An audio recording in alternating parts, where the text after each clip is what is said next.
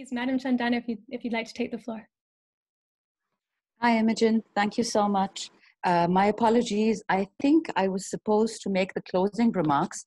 However, I have another event, and I think it's such an interesting discussion, but we've taken a little bit of more chunk of time than I had calculated earlier. So if that's all right, I'll sort of amend my closing comments to sort of fit the narrative of what's being discussed now in a couple of major points. First of all, thank you everyone for having us here. Thank you for hosting us. It's always useful to listen to other countries' experiences. I wear another hat, not just as a legislator for Pakistan.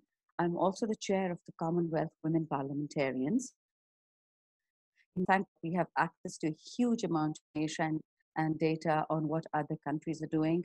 Luckily, the CPA, like the IPU, is doing a lot for women parliamentarians to ensure that we have the real outreach that we need to be having in COVID. And this is an exercise nobody was prepared for. Pandemics usually people are prepared for.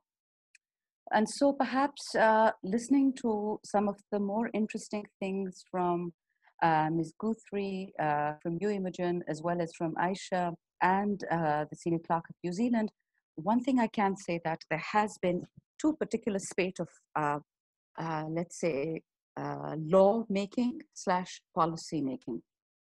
Neither of them were directly related to COVID, but when the opportunity presented itself, we realized that this is the way we need to go. The first one, working backwards, and we may have a joint session of the Parliament tomorrow or day after, is rather controversial, but it just highlights what happens in such pandemics or in such states of emergency.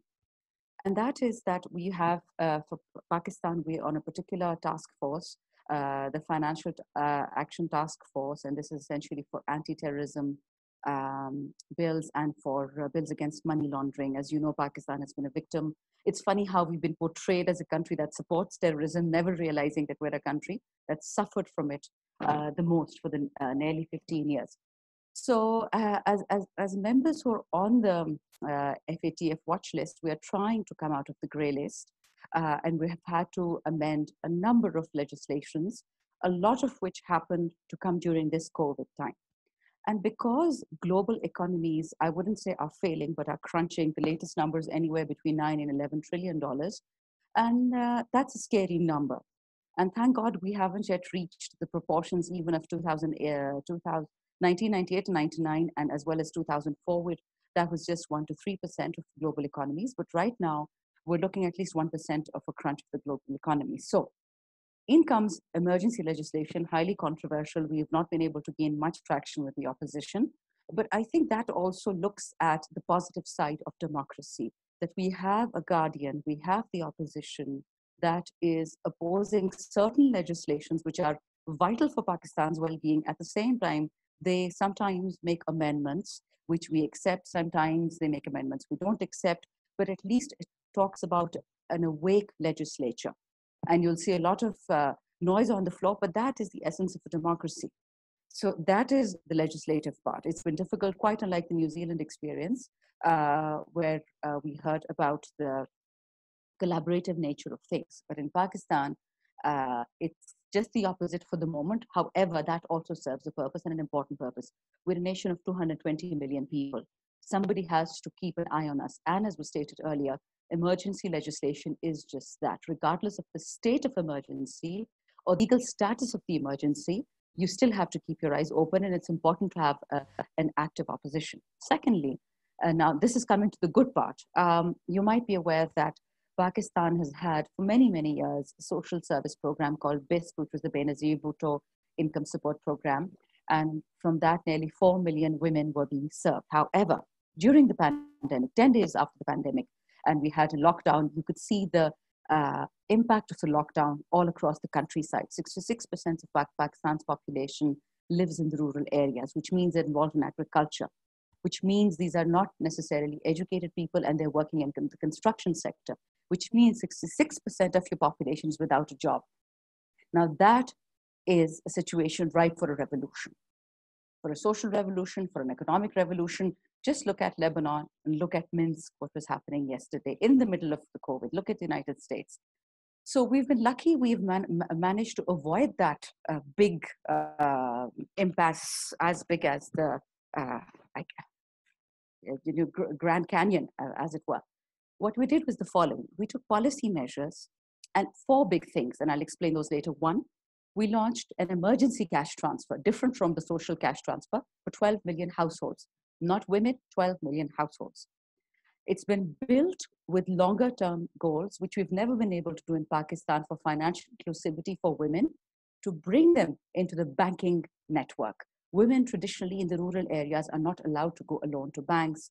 Either with their husbands, they could go with their sons, less even to shops, household, to go to different markets. So this was a huge thing. Thirdly, we're taking the payment system from cash-based to digital. And fourthly, beneficiaries are being encouraged to spread this in the community. Now, what was the practical result? Some of you who are familiar with banking practices may know that there's a number of measures banks take when you try to open an account. They look at your ID, they know your customer checks, they do your background checks.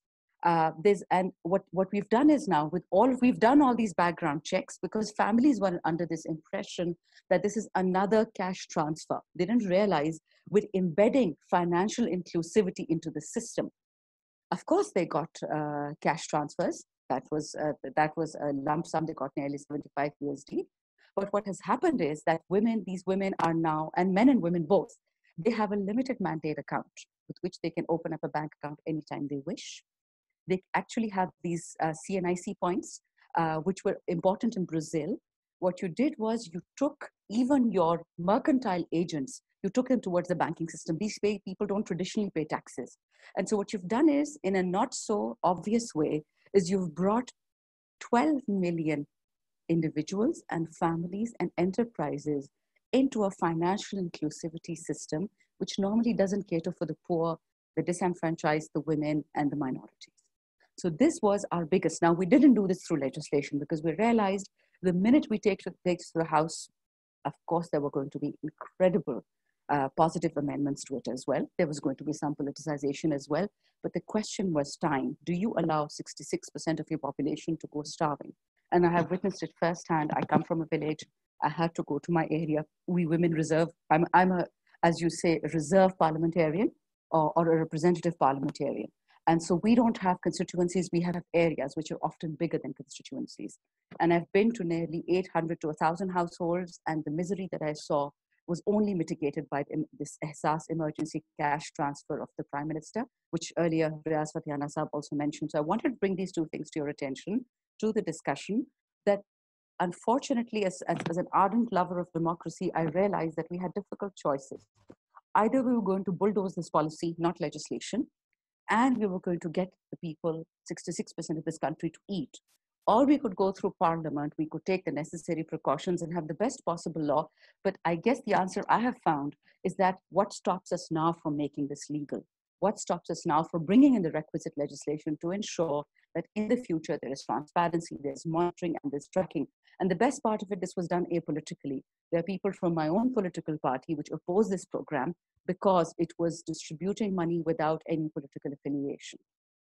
So imagine you've brought an apolitical banking and financial inclusivity process, both for women who would never have access to a bank, let alone a computer, to disenfranchised men, as well as you've brought merchants into that. So I will stop here. I'm sorry I'm not going to be able to stay any more than this, but I do hope, since it's being recorded, I'm able to get a copy of this so I can see what happened after I left. Thank you all so much.